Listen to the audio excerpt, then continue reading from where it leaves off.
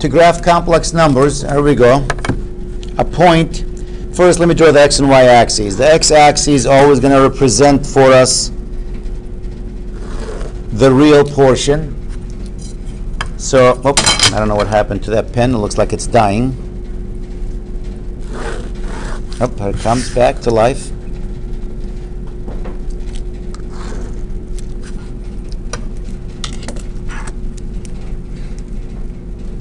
So the way the representation is, I'm going to write the real part, when you do it, the real part of the problem is the x value.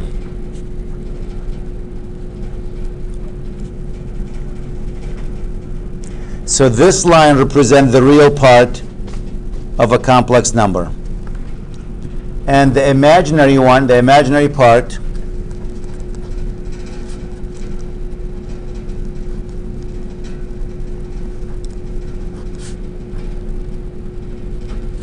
is the y value. So the y-axis represents the imaginary.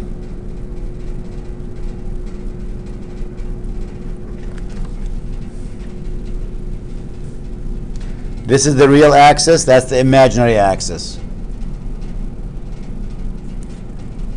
So if I want to graph, for example, a vector 3 minus 2j, what does 3 minus 2j looks like? You start from the origin. Notice the real portion is what? 3. Go 3 to the right. And how many down? It says down. I didn't say up. Why? Because it's negative. You go 2 down. So that will be the graph of 3 minus 2j. This one.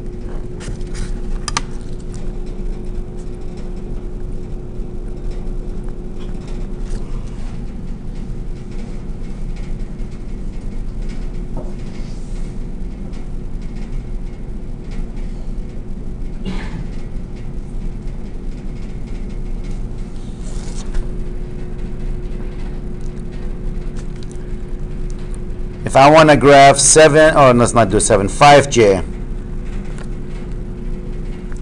What is 5j? What does that vector looks like? That graph looks like?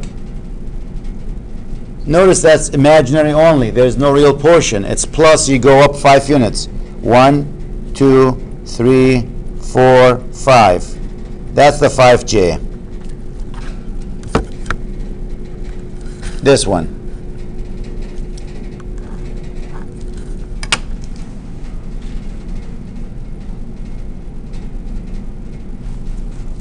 What's negative 7 plus 4j?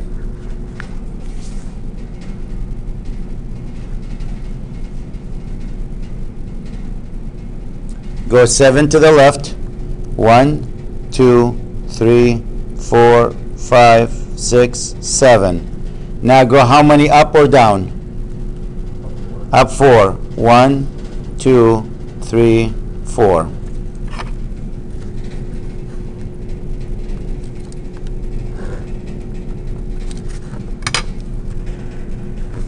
That's negative 7 plus 4j.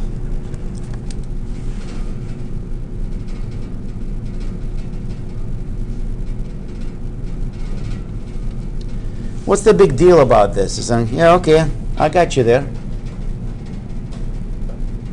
I don't have a graph paper, I wish I did, but let's do this. Let's say I gave you 3 plus 4j. And I want to add to it 2 minus 5j. Now, I'll be out of my mind if I do this graphically, really, because I can get the answer what? Boom. But if you want to add them graphically, you can. This is adding vectors. So when I go to add them graphically, that's what I said. It's just a short section in the notes there. It's only 1 page.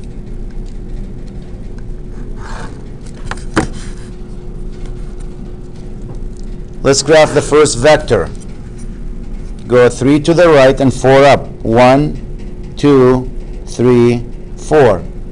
Oh, I'm going to go 3 to the right, sorry. 1, 2, 3. So maybe I'll use centimeters here. Where's 3 centimeters? Where'd you go? Where's centimeters on this? There we go. Let's go 3 centimeters to the right.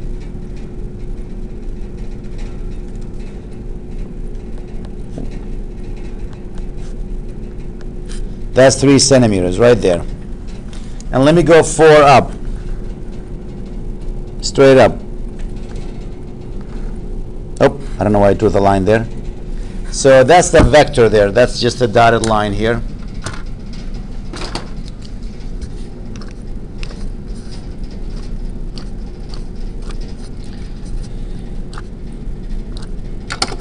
It's right here actually.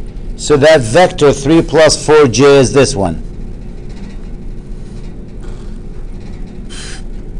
That's 3 plus 4j. And now you want to add to it 2 minus 5j. So let's put another set of x and y axes right at the tip of this one right here.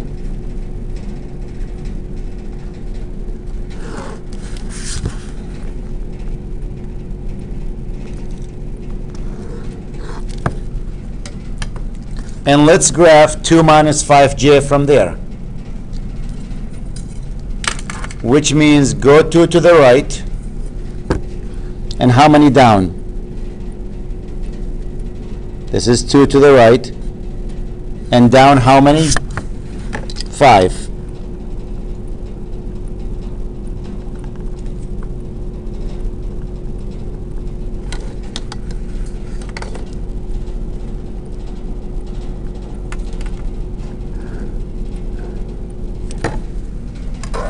So this is 2 minus 5j.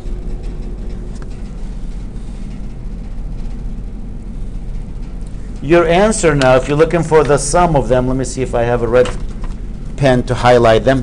This is your answer. This is that vector you're adding.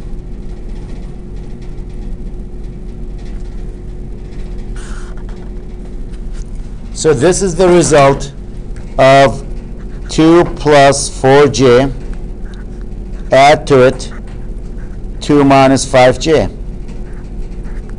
That's this vector.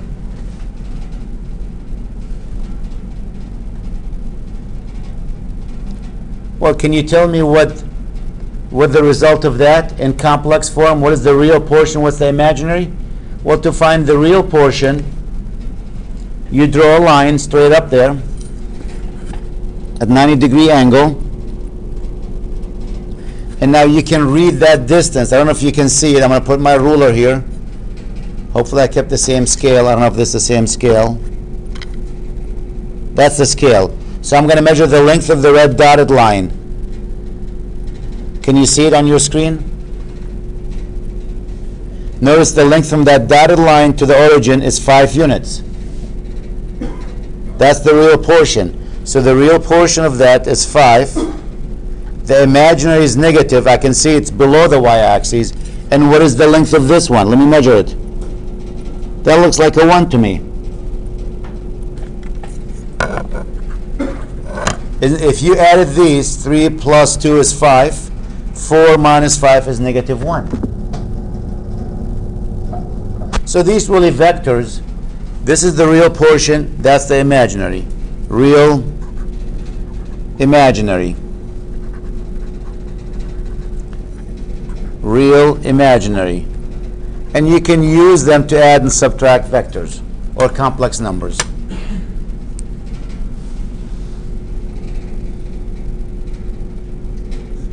Now, some people graph these a little bit different. Yes? Do you want to plug in 2 minus 5j again? Notice from the tip of this, I drew another x and y axis. Yeah.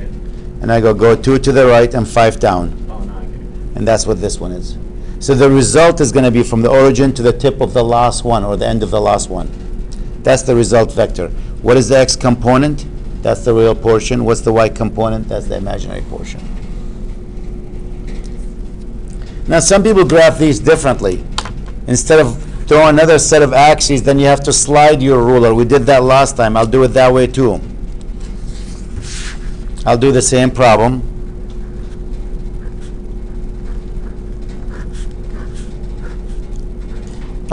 forgot I'm adding here, now multiplying.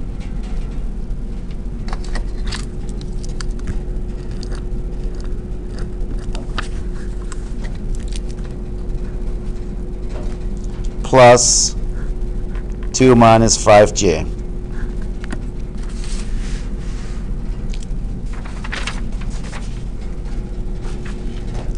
Again, another way, a different way of doing them. I'm not a fan of this because I got to slide my ruler and make a parallelogram, but that's fine. Graph the first one, 3 plus 4j. 3 units in this direction. That's 3. And 4 up.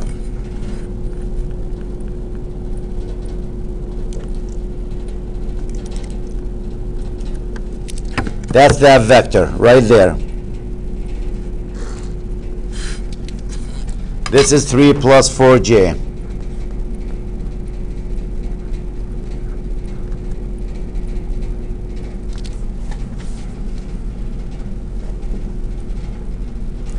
The other one is 2 minus 5j. Go 2 to the right.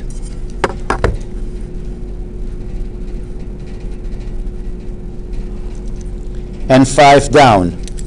Let me go 5 down here.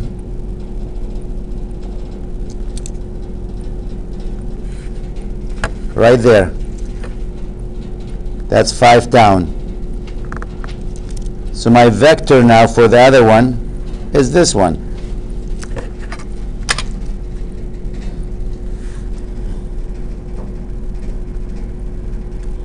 Remember, we have to make a parallelogram. You got to slide this ruler till it parallel with this. So it's going to go in that direction.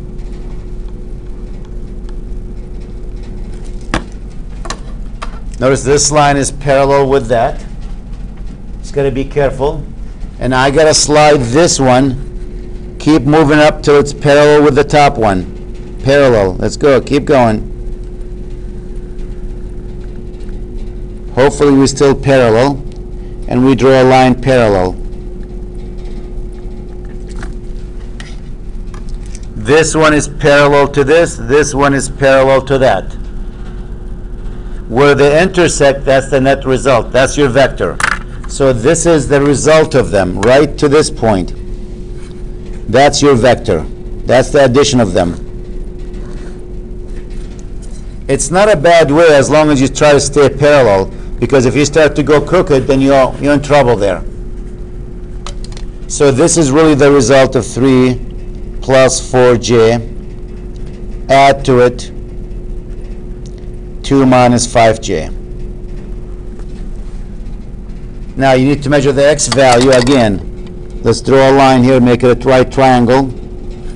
And what's the x value? Let's measure the length of it. And I got 5. If you can look at your scale, if you're doing it, that's 5 on the money. In this direction, in that direction, it looks like 1 unit. So it's 5 minus 1j. That vector is 5 to the right and 1 down, and that's the sum of them.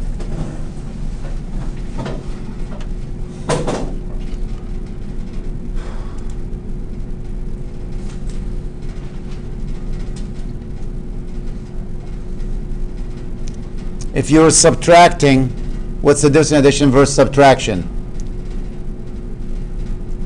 You switch the direction of that vector, 180 degrees. So I'll do a subtraction one, then I'm done with this section.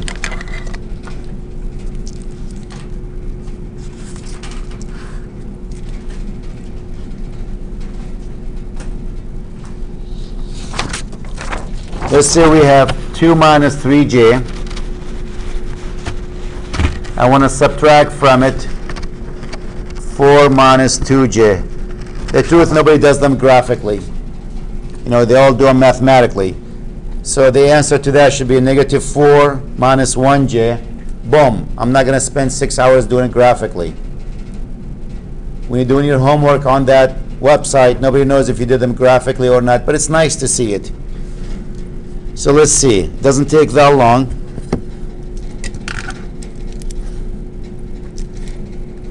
I'll try to do this quickly. I want to subtract.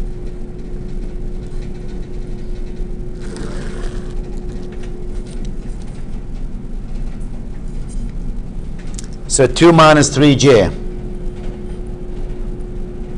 Now remember, when you have subtraction, isn't that the addition of the opposite? Remember, a plus b in math. A plus b, or a minus b. The rule in math, a minus b is the same as what? A plus the opposite to b. That's what that is. So if I apply that rule here, this is the real portion, this is the imaginary, I can change this problem to 2 minus 3j. Instead of subtraction, I'll make it addition. And what's the opposite of 4? Negative 4. And what's the opposite of negative 2j? So when you have subtraction, apply that rule. Subtraction is the addition of the opposite. So 2 minus 3j. 2 to the right and 3 down. There's my ruler here. 2 to the right will put me here. And let's go 3 down.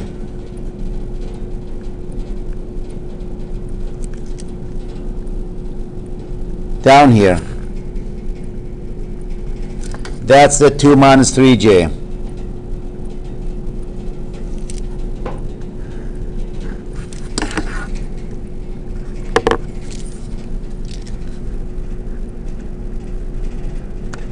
Now let me graph negative 4 plus 2j, because I'm changing the subtraction to addition. Negative 4 plus 2j. That means 4 to the left and 2 up. 4 to the left, that's right here, and 2 up.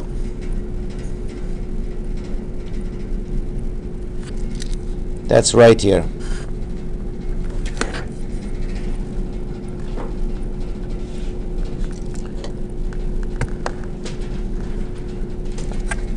This is negative 4 plus 2j.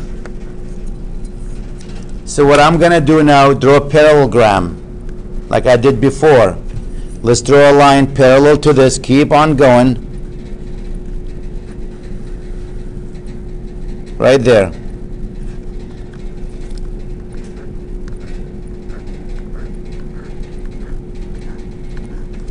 It looks like it's parallel to it, hopefully. And let's draw one parallel to this. Keep on sliding. Uh-oh.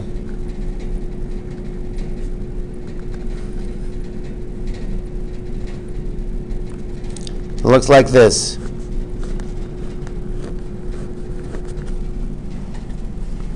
This line is parallel to that. This line is parallel to this. So my result now, my vector R, is going to be, the answer is going to be this.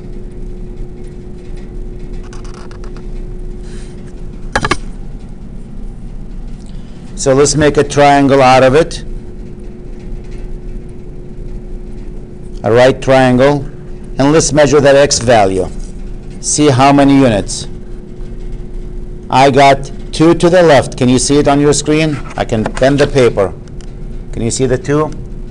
2 to the left. So that's what? Negative 2. And how many down? I got 1. Minus 1j. 2 down. That's a negative 2 here. And that's a negative 1. So that's why it's negative 2 minus 1j. Or minus j.